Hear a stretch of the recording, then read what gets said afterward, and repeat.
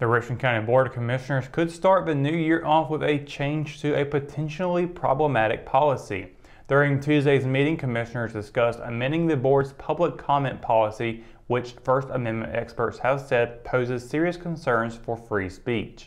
The policy dates back more than 20 years and requires those wishing to address commissioners to contact the board's clerk the Friday prior to the meeting, which is generally held on the first Tuesday of each month, and specify the subject matter or nature of comments to be made.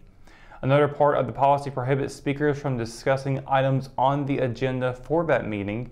Commissioner Andy Grooms told the RO that he had been trying to get the topic on the agenda for months.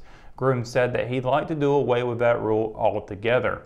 Grooms told Chairman Jeff Smart in an email dated February 1st, as well as on Tuesday night, that Grooms also suggested amending the rule to allow potential speakers until the day after the agenda is made public to give them time to review it.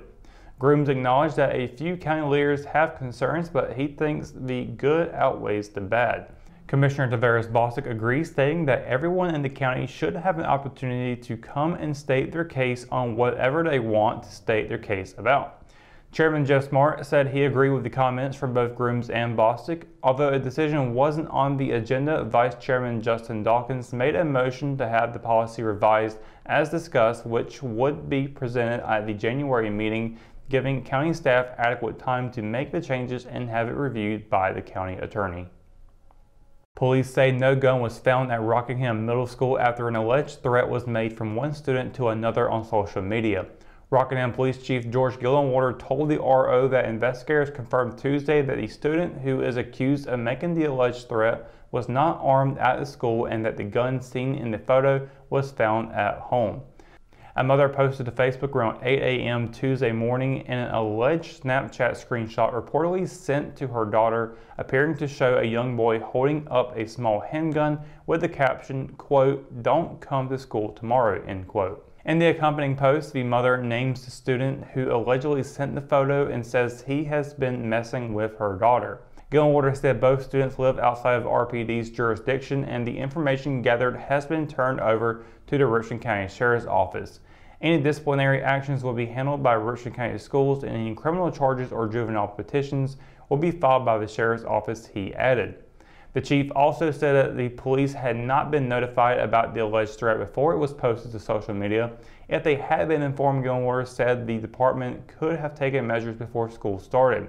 Gillenwater also said that if a parent feels their child is being threatened or bullied, he encourages them to contact law enforcement before going to social media. The RO reached out to the school system with questions just after noon on Tuesday and has yet to receive a response. 3 more candidates entered state and local races in the upcoming 2022 election. The first candidate at the Richmond County Board of Elections office Tuesday morning was State Representative Ben Moss. While Moss is running for his second term in the North Carolina House of Representatives, the district he represents will be different. Moss currently serves House District 66, which in addition to Richmond also includes Montgomery County and a sliver of northeastern Stanley. However, new maps passed by the state earlier this year lump Richmond with part of Moore County, currently represented by Jamie Bowles, to make the new District 52.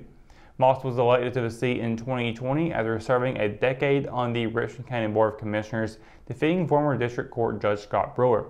The House seat representing Richmond County has long been held by a Richmond County resident. Prior to Ken Goodman, Wayne and the late Melanie Goodwin served a combined 7 terms. Records with the North Carolina State Board of Elections show Bowles has not yet filed. Richmond County is also in another Senate district. The new District 29 takes away Moore and Scotland counties and adds Montgomery, the western half of Randolph, and southeastern Union.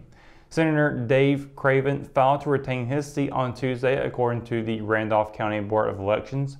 Craven was appointed in the summer of 2020 to fill out the remainder of the term vacated by the resignation of Senator Jerry Tillman and was elected to the seat last November. Tom McKenna switched his residency to Moore County to run for the new Senate District 21. Taking their first step in the right direction and trying to win the conference title, the Richmond Raiders eased past Southern Lee in their conference opener on Tuesday. Extending the team's winning streak to 5 games to begin the new campaign, the Raiders rolled past the Cavaliers 70-44. The Raiders collected their second straight victory of at least 23 points, limiting the Cavaliers to just 19 points in the first half. Richmond will face a tougher test on Friday when Pinecrest visits Raider Gymnasium for another SAC game. Tip-off is set for 7:30 p.m. Using another dominant performance as a unit, the Richmond senior girls basketball team extended their winning streak to 3 games on Tuesday.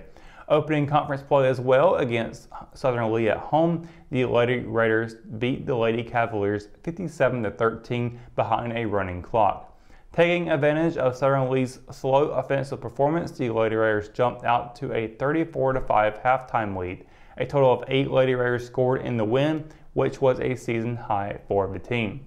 Head coach Teddy Mosley said part of Richmond's game plan was to attack the basket early and force turnovers using the press. Richmond will host Pinecrest on Friday for another home conference contest. Action will begin at 6 p.m.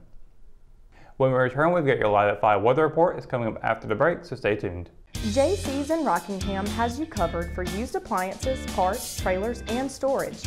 We have one of the largest selections of reconditioned washers, dryers, and refrigerators in the Sandhills, and we offer free delivery to residents inside Richmond County. Come check out our variety of trailers for any hauling job and our storage buildings for the things you need out of the weather or house. We also carry parts and accessories for appliances, trailers, truck beds, and can order the things you need. That's JC's on South Hancock Street in Rockingham. Hometown heroes? Well, maybe. When it comes to backyard comfort and no pesky mosquitoes, call Brown Termite and Pest Control at 910-895-6410 or 910-276-8870.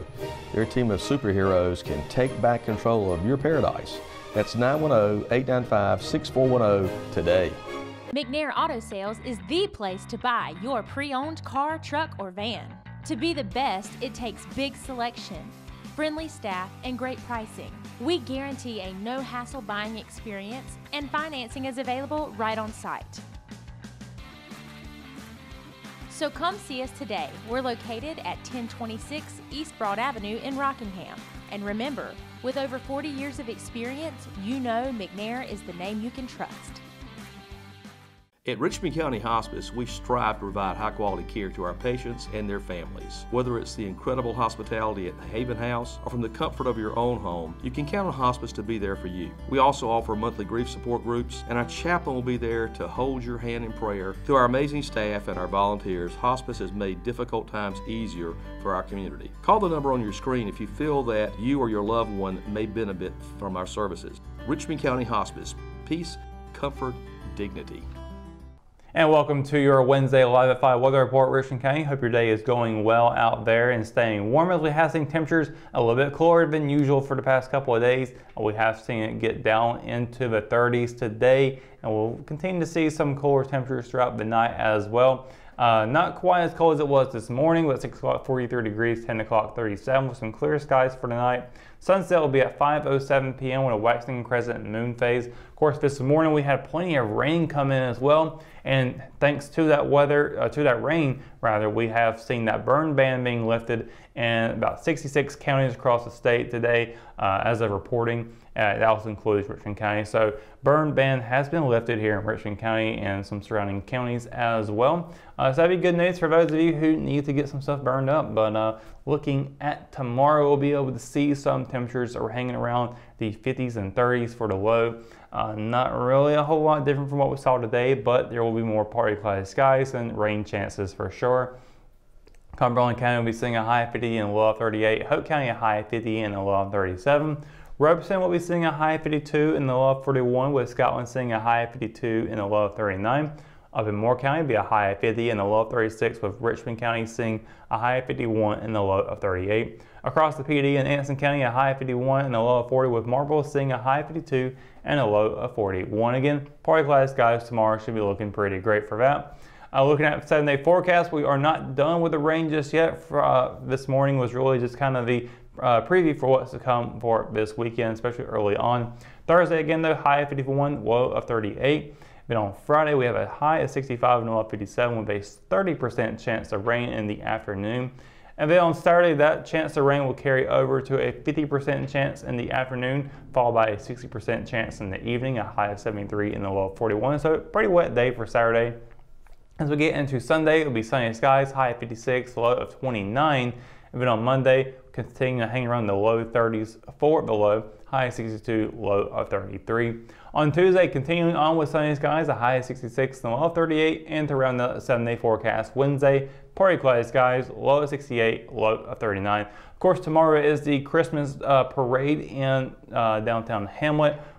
Be at 6 o'clock. So going back to that for a minute, on Thursday, should be looking pretty good for that. Of course, you want to bundle up. No rain at all to rain on the parade, as the pun goes there. So it should be looking good tomorrow for that parade. Of course, we'll be out there as well here at Richmond Observer with our usual parade coverage. So of course, stay tuned for that following the parade.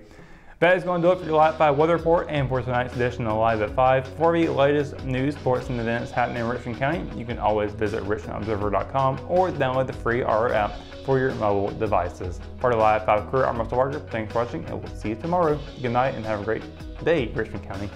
It's that weekend.